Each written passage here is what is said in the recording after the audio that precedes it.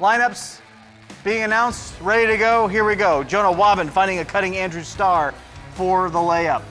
Then later on in the first, Trenton Donnelly missing a three, but Caden Laura getting the rebound and the putback.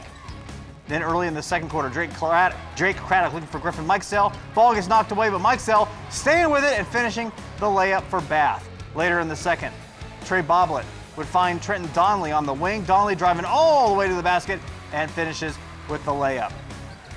Now to the third quarter.